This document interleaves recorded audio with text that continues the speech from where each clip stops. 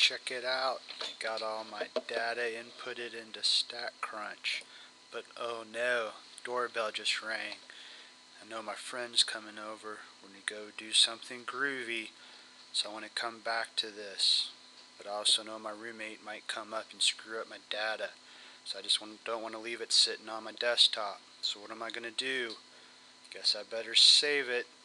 So I'm going to go to data up here at the top. Clicked on, it brings up my menu. I'm going to select save data. It's going to do some thinking, do some working in the background. It's going to bring up a pop-up window. It's a Java window. Ask me for a file name.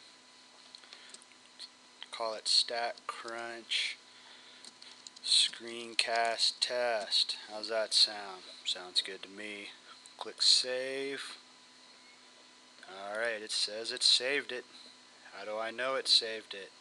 Well, let's go see. I'm going to go up to data, load data, from file, from paste, sample data. Crikeys. So as you see, sometimes I gotta click around because I forget things too. Oh, here's my data from the home page. Click that.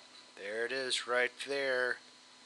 So don't be afraid to click around. You're not going to hurt anything. Screencast test. That's what I just called it. There's all my data. Get back from doing that groovy thing with my friend. My roommate wasn't able to mess up my data. I can do my StatCrunch now. Keep on rocking the stats in the free world, guys.